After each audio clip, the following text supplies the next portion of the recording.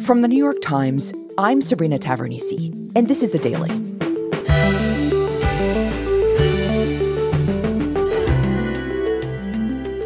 The accidental killing of 3 hostages by Israel's military has shocked Israelis and is raising new questions about the way that Israel is conducting its war against Hamas. Today, I spoke with my colleagues Patrick Kingsley and Hiba Yazbek about whether Israel's military campaign is working and the humanitarian crisis it has left in its wake.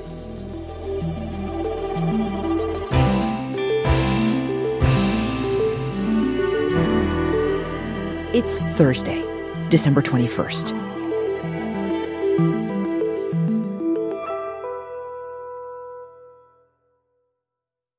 So, Patrick, Israel's war against Hamas is now in its 11th week. And we wanted to come to you to really look closely at this question of what has Israel achieved so far in this war? Israel, of course, has pledged to destroy Hamas. How far has it come on that front? And then, late last week, something happened that seemed to make that question even more urgent. Israel's military accidentally killed 3 Israeli hostages in Gaza. And the interpretation was that this symbolized some of the problems with the way Israel had been conducting the war. So let's start with that. Tell me about that killing and what it means. Well, according to the military narrative, 3 hostages who were captured on October 7th during the Hamas-led attack on Israel escaped their captivity and tried to make a break for freedom towards the Israeli military lines by advancing slowly, waving a white flag, having taken off their shirts so that the Israeli soldiers would see that they were not carrying guns or strapped to any suicide bombs. And despite that, Israeli soldiers, against the rules of war and their instructions by the military, fired on the 3 escaped hostages, killing 2. One managed to make it into a building and shouted in Hebrew. He then left the building and was shot dead upon leaving it.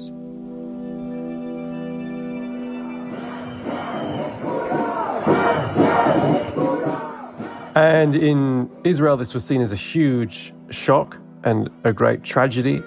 בואו נדבר רגע על זה שאומרים לנו שזה עוד ייקח זמן, שזאת מלחמה ארוכה, שצריך סבלנות, לחטופים אין זמן. That Israel would kill some of its own, in particular, the people that all Israelis have been rooting for the past 11 weeks.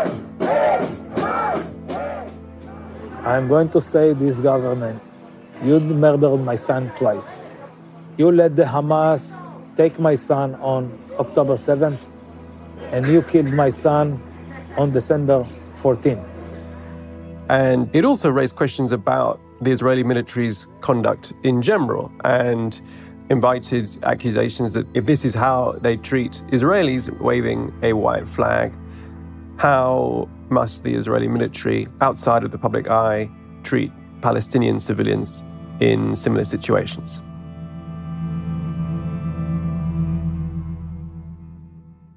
And how does the government see that? I mean, is this incident leading to any kind of rethinking about how it's prosecuting its war? Well, according to Prime Minister Benjamin Netanyahu on Saturday night, no. הלחץ הצבאי הכרחי גם להחזרת החטופים וגם להשגת ניצחון על אויבינו. He said that it was Israel's military campaign in Gaza that had succeeded in releasing 100 or so hostages in previous rounds of exchanges. בלי הלחץ הצבאי לא היינו מצליחים לייצר מתווה שהביא לשחרור של 110 חטופים. And that only further military action in Gaza would lead to the release of more, if not all, of the Israeli hostages remaining in Gaza. So according to Prime Minister Netanyahu, the strategy remains the same, and Israel will keep on pressing ahead with its invasion in Gaza, not only to dismantle Hamas, but also to get back its hostages. But 2 days after Netanyahu made that speech, Secretary Austin, the United States and Israel have never been more determined and align in our shared values, our shared interests, and our shared goals. His defense minister, Yoav Gallant, stood alongside Secretary of Defense Austin and appeared to announce a shift in strategy. Soon, we will be able to distinguish between different areas in Gaza. In every area where we achieve our mission, we will be able to transition gradually to the next phase and start working on bringing back local population. He said that soon Israel will transition gradually to another phase of the fighting and would even allow parts of the Gazan population to return to their homes. Now, that statement from Minister Gallant will have to be assessed against what Israel actually does on the ground. But in terms of rhetoric, it marks a significant shift. It's the clearest indication from an Israeli minister so far in the war that following weeks of pressure, Israel is preparing to slow down its military operation in Gaza. Which, of course, would be a huge shift in strategy. And that will be something that all of us, and I'm sure you, Patrick, will be watching very closely as the weeks go on here. Let's step back for a second and look at the broader question. What has Israel achieved so far militarily? Their stated goal is to destroy Hamas. Where is Israel in terms of achieving that goal? Israel has made some headway. They have captured large parts of northern Gaza, preventing Hamas from accessing many of its military installations and rocket launchers in those areas that they would otherwise be using to fire on Israel. They've also begun to do the same thing in the southern part of the Gaza Strip. The Israeli military has also said that it's killed several high-ranking Hamas commanders, including the commander of its rocket division and the commander of Hamas's so-called naval commandos, all of which we are told were involved in some way in the attack on Israel on October 7th. What Israel has not done is establish control over all of Gaza City, which was, until the invasion at least, the main administrative hub for Hamas in the territory, and which therefore still retains huge symbolic value. And they have not captured all of Khan Yunis, the big city in southern Gaza, where we understand most of the Hamas leadership has fled to. And they have not killed, as they have threatened to, the top leadership of Hamas, including Yahya Sinwar, the head of Hamas in Gaza, his brother Mohammed, another powerful figure, Mohammed Deif, the military commander of Hamas in Gaza, and his deputy Marwan Issa. All four of those men and many other senior leaders in the Gaza Strip remain at large. And while they remain alive, one of the key goals that Israel's set out remains unfulfilled. But what about the foot soldiers? What about the broader population of Hamas combatants? That is a subject of debate. Hamas and the Gazan health authorities, which are overseen by Hamas, have not released a number for the number of fighters from Hamas and other armed groups who have been killed during this war. Israel has. It says that 7,000 militants have been killed by the Israeli army since October 7th. If that is true, it accounts for roughly a quarter of the estimated 25,000 Hamas fighters that were thought to have been in Gaza at the start of the war. We have no way of verifying the number. We also don't know how much it overlaps, if at all, with the roughly 20,000 Gazans who the Gazan Health Ministry says have died during this war. Okay, so it looks like the record so far is pretty mixed in terms of getting senior leadership of Hamas. What has that meant in terms of how Hamas is able to operate? It means that Hamas can still fire some rockets into Israeli airspace, still showing that they retain some military capabilities. Over the weekend in Jerusalem, we went to our bomb shelters after a barrage was fired into the skies above Jerusalem, which is quite a long way from Gaza, and suggests that Hamas or its allies still retain some long-range rocket capabilities. And in Gaza itself, Hamas seem still very able to mount a dogged defense of its strongholds. Every day, or even several times a day, Hamas posts propaganda videos of what it says are its fighters ambushing Israeli tanks and Israeli troops. And there was certainly one incident in recent days in which Hamas managed to ambush 9 Israeli soldiers, killing 2 very senior commanders in the field, which again just shows that Hamas remains a potent military force in Gaza. Do we know, Patrick, on the point of the ambushes, what's the toll that this urban warfare is taking on the IDF, the Israeli military? Well, since the ground invasion began in late October, more than 120 Israeli soldiers have been killed in Gaza, making it one of the deadliest military operations for the Israeli army itself in years. And what's extraordinary about that number is that, according to our reporting, roughly 20% of the Israeli soldiers killed in Gaza during this war were killed by members of their own team. 20% were killed by members of their own team, meaning killed accidentally by other military personnel, by the military itself. Right. That is a very high number and very unusual for a modern military. Like, I'm thinking of the U.S. and Iraq. It was nowhere near that. And seems to kind of be speaking to something going wrong on the ground, right? Like extreme chaos, or just things have gotten out of control. That's certainly one interpretation. We understand that the soldiers have been killed through a variety of accidental gunfire, shelling, perhaps even some airstrikes, a mix of causes that nevertheless add up to a broader picture, which is that a lot of mistakes are being made by the Israeli military.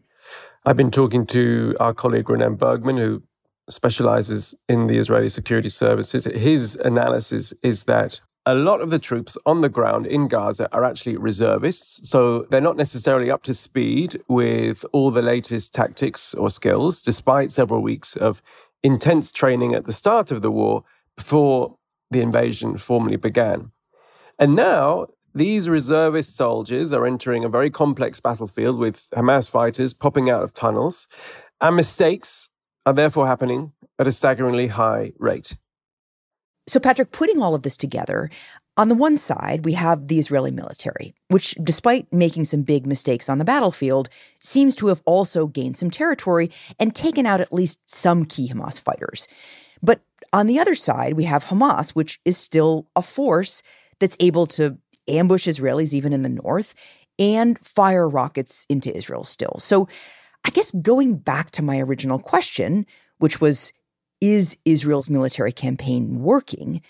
It sounds like there's just not a super clear-cut answer to that. That's exactly it. In some senses, Israel has had military success.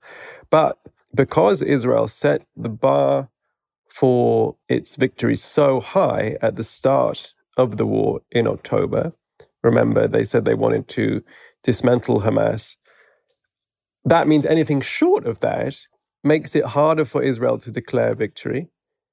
If Hamas's leaders are still at large, if Hamas still controls part of the territory, if they still have some rocket launching capabilities, as they clearly do at the moment, that then stops short of the goals that Israel set itself at the start of its counterattack. And Hamas will be able to claim that it is, in fact, the victor in this war because it is still standing. And Palestinian civilians will be caught in the middle of this fight for however long it goes on. Right.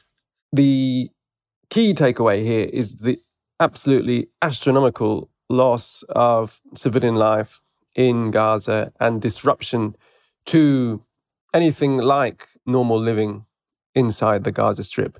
The UN says that 85% of Gazans have been displaced from their homes. That's approaching 2 million people. And even if the war was to end tomorrow, it isn't clear where many of them would be able to live. And it's unclear where all these people are supposed to go. To many Israelis, this is a painful but justified response to a Hamas attack on October 7th, and that they need to go to these great extents in Gaza in order to prevent a repeat in the future. But to Palestinians and to many observers outside, this is an unmitigated disaster that seems to have no end. Patrick, thank you. Thank you, Sabrina.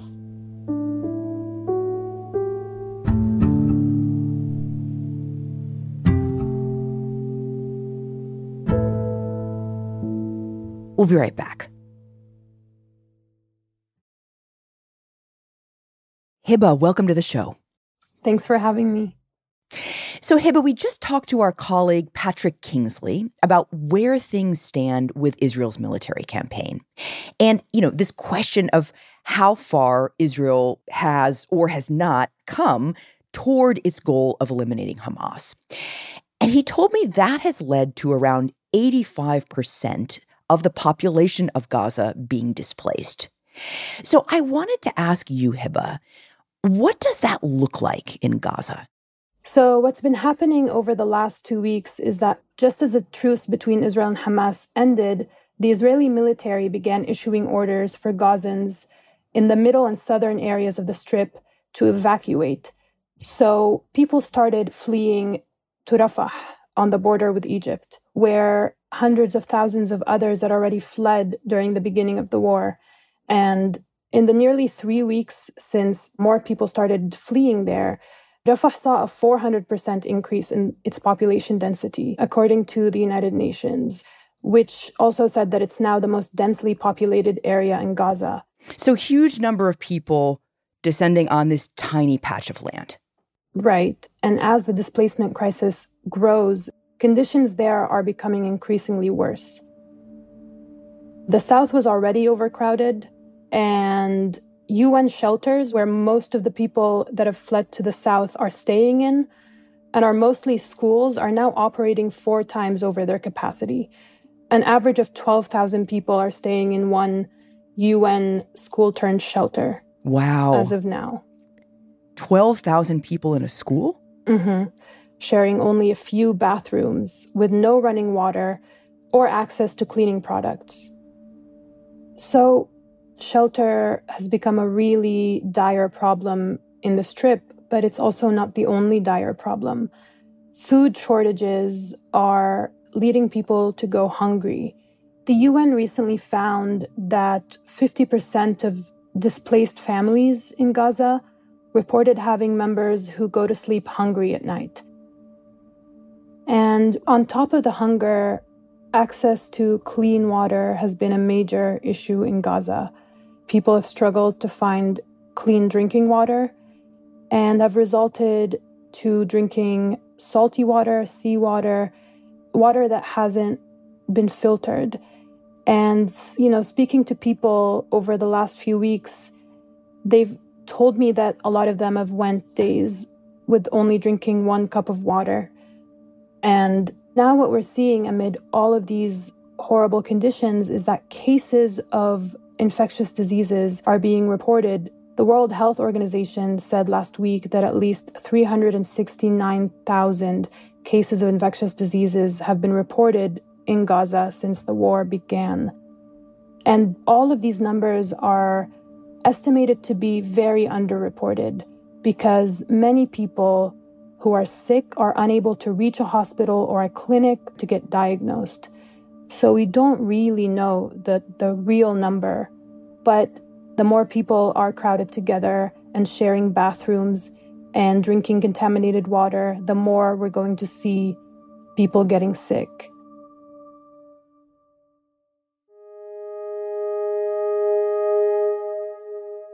And the truth is that I've been reporting on Gaza since the start of the fighting, and I've spoken to dozens of people from across the Strip. But, me and other reporters, we're not there. We're not on the ground. I am personally based in Jerusalem, and we're not able to go in and report from there. So we start most of our days, my colleagues and I, with basically scrambling to reach anyone on the ground. Sometimes we would call people all day and reach one person. Some days we would reach no one. And, often I would call someone to ask about something specific, and they would immediately start telling me about their desperate situation. Without me even asking, they would tell me how they're staying in overcrowded shelters and they're with people they don't even know, that their kids are sick, that they are, hungry and thirsty, that they can't even go to the bathroom. And when they do, they have to queue for hours to get in, and it's not even clean. So it's been almost like every story has had those themes running through it. But one woman's story really stuck with me. And my colleague Amira Haruda spoke to her a week ago over the phone. Her name is Samah Al-Farra.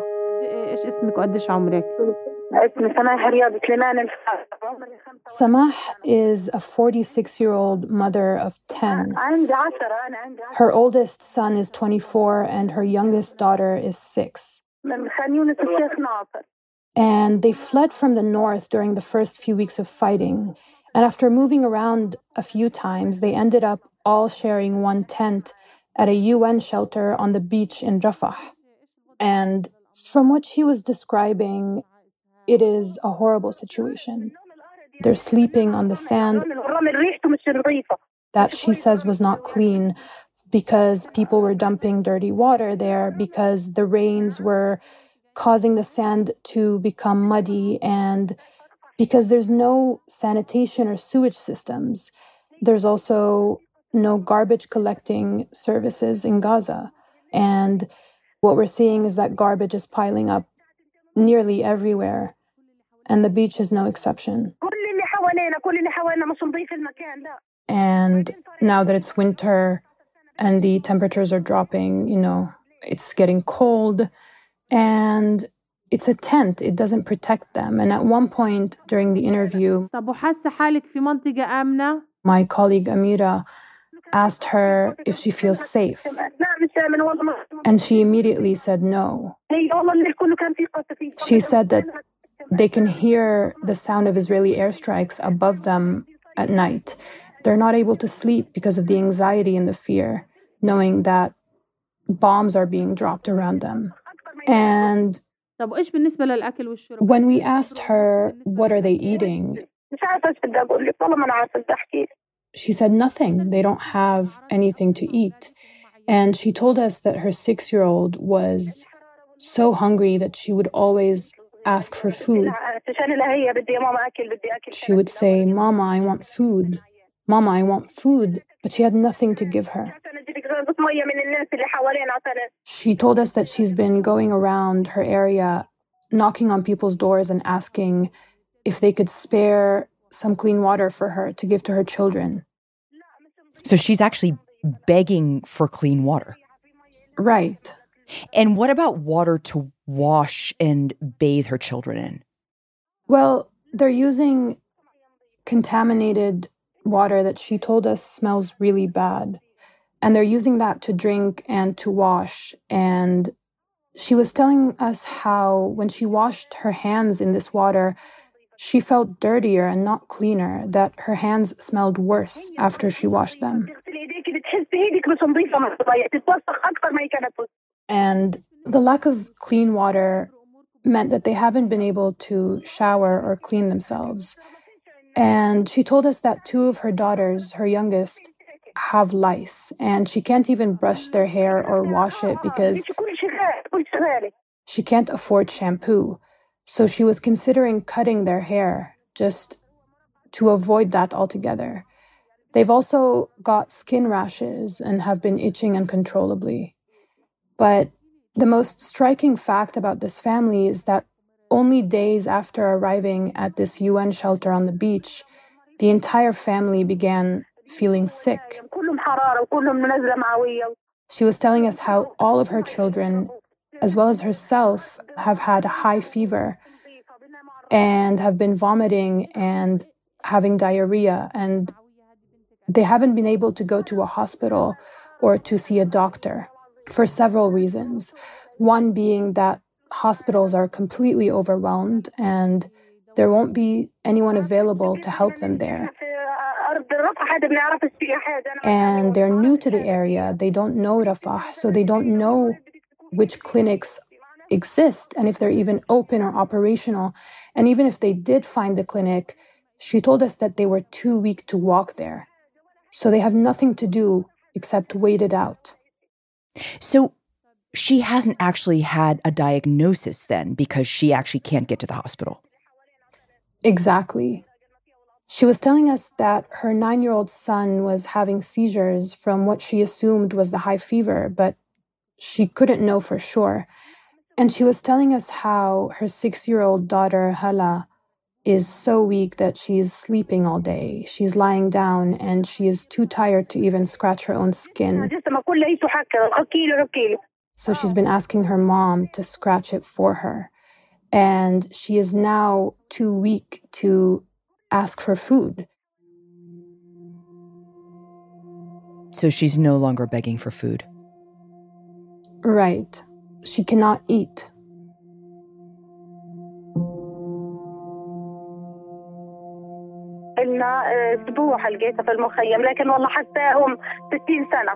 She feels really helpless, and there are not many options for her to help her kids.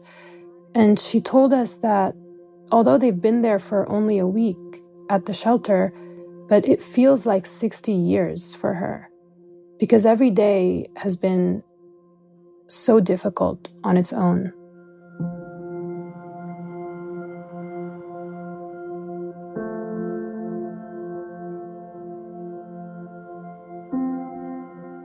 And have you been in touch with Sama since then?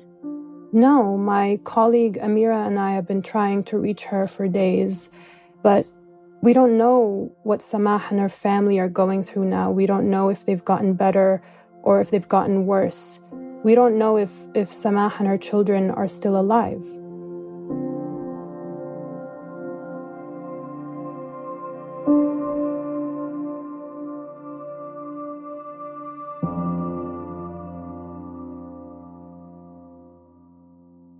So, Hiba, you've watched this change over the last few weeks in Gaza, this real breakdown in conditions on the ground. What are you going to be watching for in the next few weeks? The next few weeks in Gaza are probably going to be very difficult. The World Health Organization said that they estimate that more people could die at the end of all of this from infectious diseases and hunger than from airstrikes. And we're going to start seeing more and more dire conditions in the south, specifically in Rafah, as more people flee there and as supplies continue to dwindle and as hospitals continue to go out of service. So the next couple of weeks in Gaza are going to be very difficult.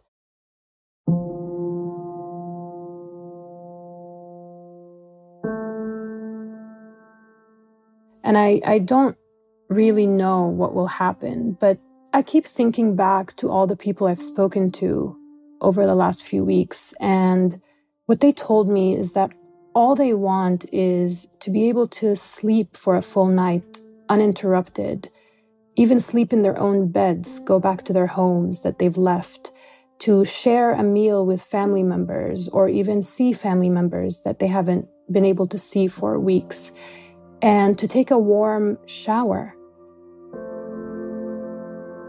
Just simple daily things that we take for granted, but that feel impossible for people in Gaza.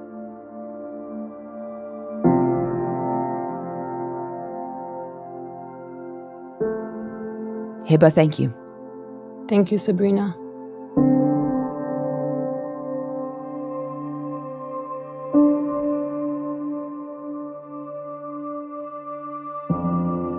We'll be right back.